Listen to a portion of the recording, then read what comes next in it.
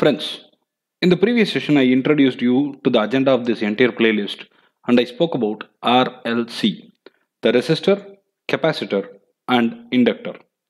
In this session, we are going to learn a little more about than that and we are going to learn about diode and transistor.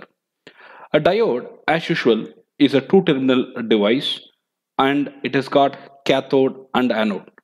Cathode refers to the negative terminal, anode refers to the positive polarity. It is a device which will allow the current to flow typically in one direction. The cathode is always negative, remember it. Applications of the diode include, very importantly, the rectifiers. We have half wave rectifiers, full wave rectifiers, and all these we have seen in our earlier stages of learning electrical and electronics engineering. Voltage regulators, signal modulators, oscillators, switches, and many more applications are there fundamentally for the diodes. There are many types of diodes. As you know, the first one is PN junction diode. This is the symbol of PN junction diode. I am highlighting it right now. I am moving my mouse pointer over there. So it is used in the primarily in the LED applications where only when the PN junction is in the forward bias condition, the LED will glow. Very simple. Only when the PN junction is in the forward biased condition, the LED will glow. The next one is Zener Diode, where you can see that the symbol is drawn like this. It is used in the voltage regulation applications. Next one is Tunnel Diode. Tunnel Diode is a high-speed switch. It is used as a high-speed switch, and the tunneling effect is there, which will ensure the fastest operation even in the microwave frequency region. So the major application for tunnel diode is in the high speed switches requirements. Wherever high speed switches are required, we can go with tunnel diode. Laser diode is there, and as the name specifies, it is very helpful in the fiber optic communication. Schottky diode is there, and they are also called as barrier diodes. It is used as a mixer in the radio frequency applications. It is also referred as low voltage diode. We have seen 5 diodes here. PN junction, traditional. Zener diode, it is used in the voltage regulation. Tunnel diode, used as high speed switch. Laser diode, used in fiber optic operation and CD and Blu-ray recording and reading.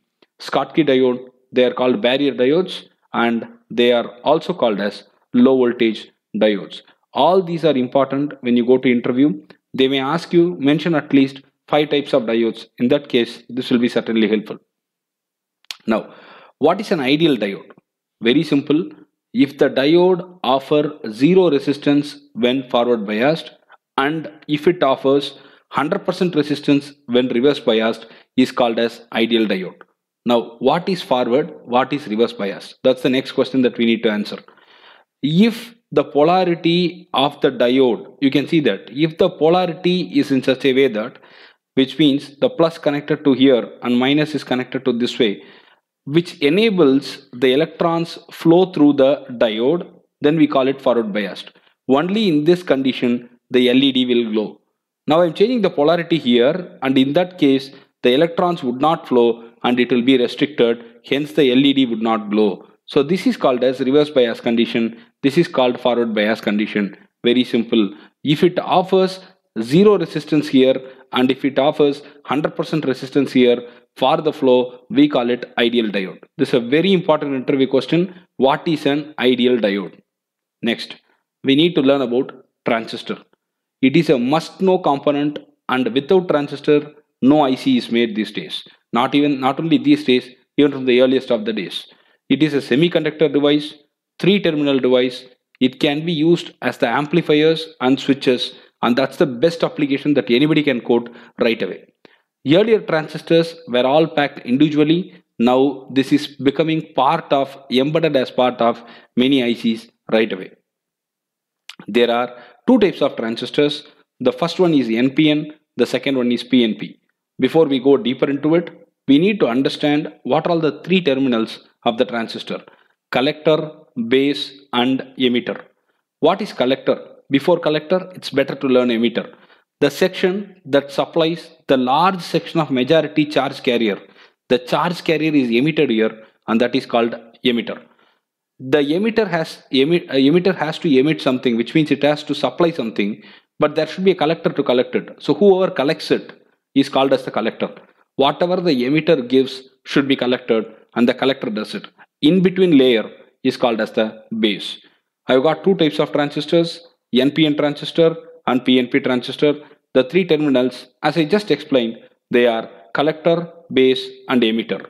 And see the symbols.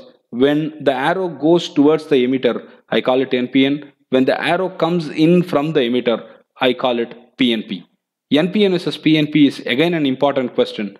NPN transistor has got electrons as majority charge carriers, where PNP transistor has got holes as majority carriers. When it is electrons dominant, we call it NPN. When it is holes dominant, we call it PNP. Which one would you prefer? The interview question is obvious. Which transistor type would you prefer? I will go with NPN because mobility of the electrons is much faster than the holes. So it is an obvious point that you should remember. Normally we call the transistor as bipolar transistor. We call it BJT, bipolar junction transistor. Why do we call it bipolar? Transistor action is initiated due to the movement of both electrons and holes, and so it is called as bipolar.